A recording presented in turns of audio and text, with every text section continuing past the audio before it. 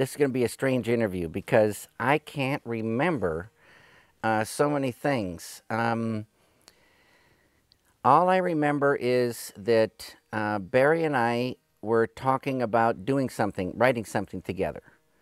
And I guess one day I had some ideas and he had some ideas, and I flew up to Berkeley, and we sat down in his office, and I told him my ideas, and then he told me his ideas, and we both hated each other's ideas. So we sat there for a little bit, and then I said, well, I think I said, I have an idea, a little idea about something or other, and he said, oh, I kind of like that. And one thing led to another, and there was Lost Highway, the script. I think it had to do, one of my ideas had to do with the Mystery Man.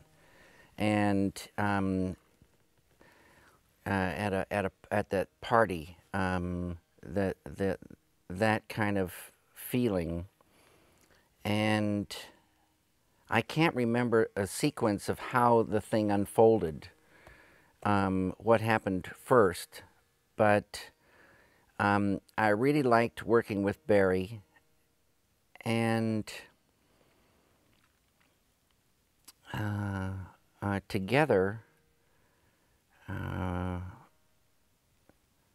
we got the film. We would sit in a room and talk, and that's kind of the way it worked. I also had a whole thing of this character of Mr. Eddie, and I can't remember how that thing got in there, but you know, when you work together, it doesn't really matter. By talking and talking and you know, it starts, the different threads start, you know, knitting themselves, and there was the script. Well, I got to say, you know, like, it was Bill Pullman was, you know, absolutely great as Fred Madison, and Patricia Arquette was absolutely fantastic, and all the characters, all the actors were so good.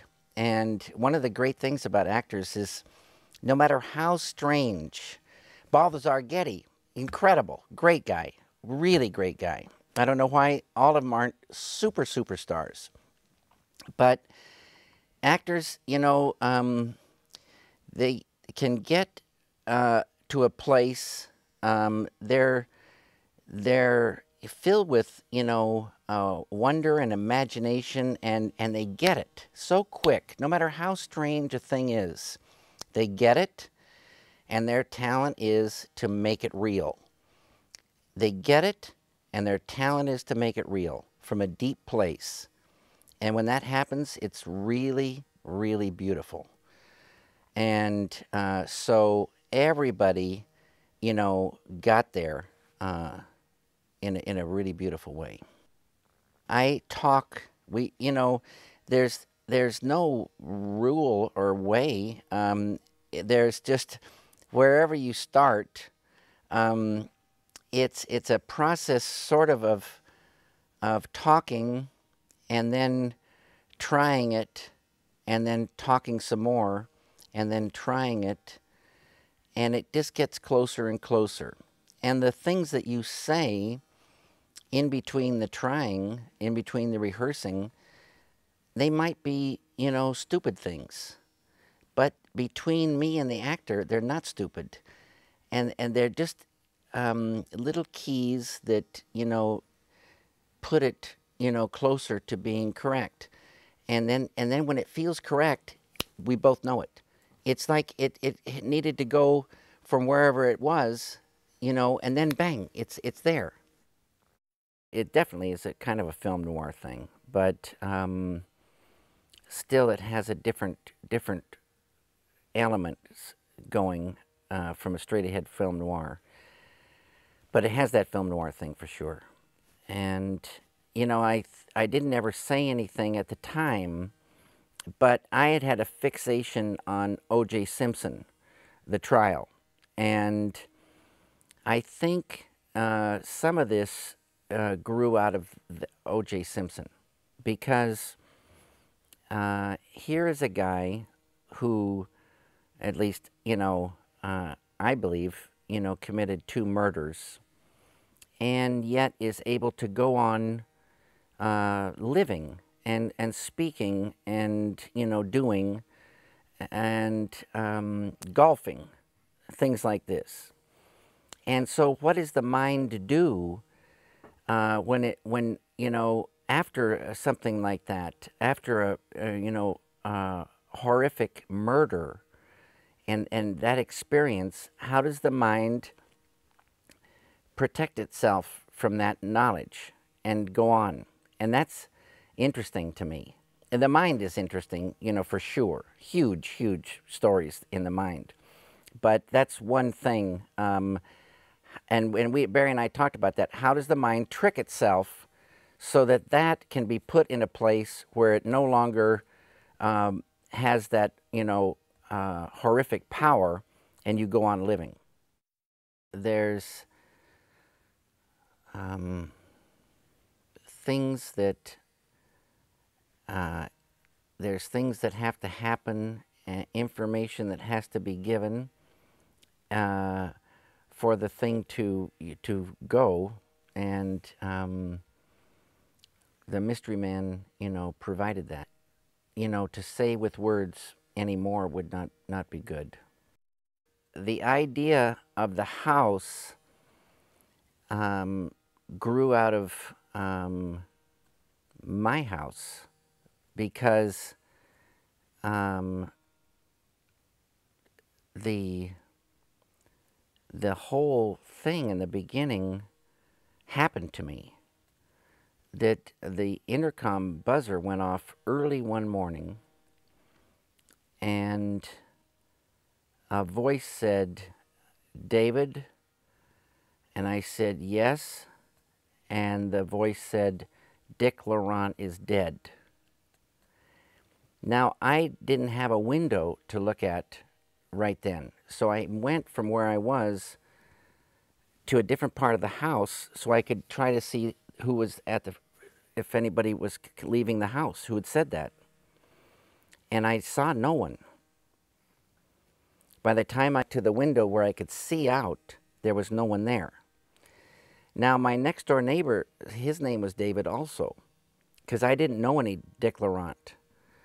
And so I don't know what that meant, but that happened. So, and I didn't want to shoot at my own house, so we were looking for a location that had that same kind of difficulty seeing out the front.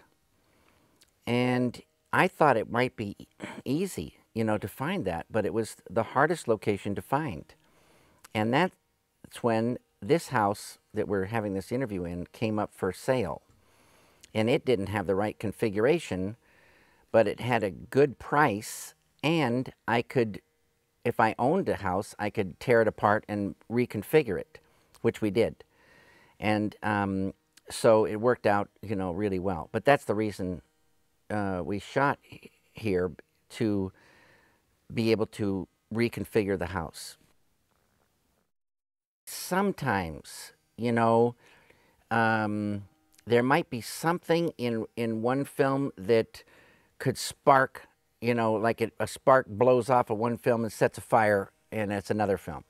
I don't know of anything for sure that's happened like that for me.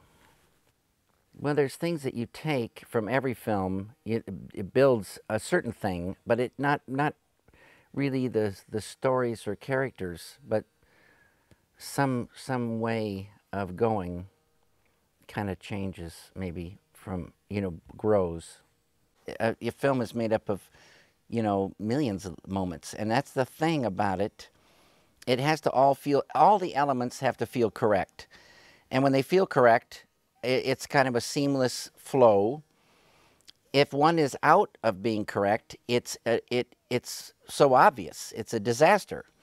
So it's a constant kind of watching and feeling until it feels correct, and that's what a film making a film is. That's it.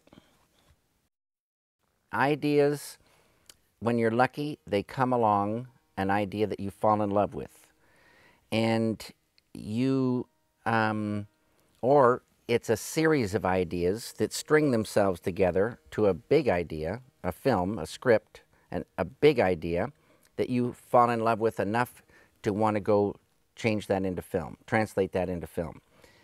And since the ideas are the most important thing, you just follow those ideas and stay true to those ideas, and there you go. It's the same on every film. Even though the ideas are different, the process is so fantastic. And so this Lost Highway was the Lost Highway ideas. And, and you know, to me, they were cinema ideas, that film can tell those kind of things. And, where there's, still room to dream, and there's abstractions and mood and feelings. And I love Lost Highway for those things. I liked a lot of scenes, I mean, I like all of scenes, but let's see if there's a favorite.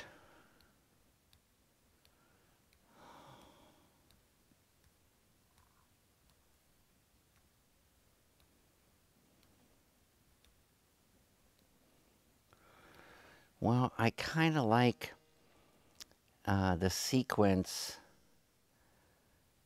at night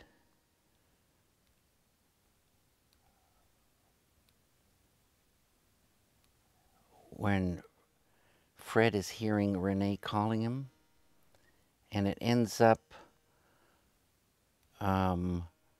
with the mystery man's face on Renee. I think if we saw a video of a scene that we remember, it would be very, very different from our memory. Reality is huge. It's not anything out of reality. It's just different kinds of reality. And so it just shows you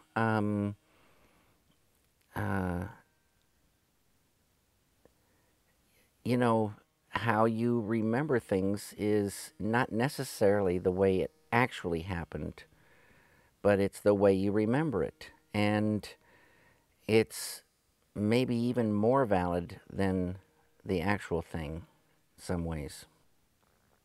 There was a thing that we discovered after the fact, a name of a certain illness, psychogenic fugue, which has a beautiful, beautiful feel to it. Psychogenic fugue is sort of what the film is. It comes up in people with some sort of illness. And illness is, like a loss or great loss of balance. So sometimes we do things that throw the balance off so much that we're tossed into something like a psychogenic fugue. And that's, Fred Madison. I get the psychogenic fugue almost every afternoon.